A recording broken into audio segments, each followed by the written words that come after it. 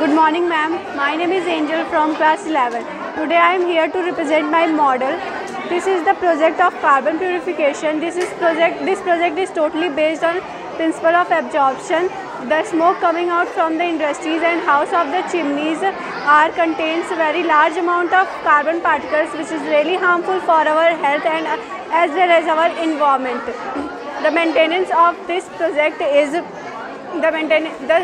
this project helps in the maintenance of our environment and our health. Now my friend Krish will be explain how does it work. Pause. Good morning, ma'am. Myself Krish. I am here to explain the model of purification. The smoke is generated during the process of manufacturing. There is smoke up in the chimneys, pipes and electricity. The chimneys can absorb, the chimney can transfer the smokes in the pipes and carbon absorber can absorb the pipe.